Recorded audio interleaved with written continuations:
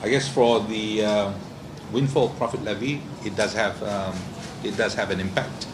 However, in our context, it's always about building value.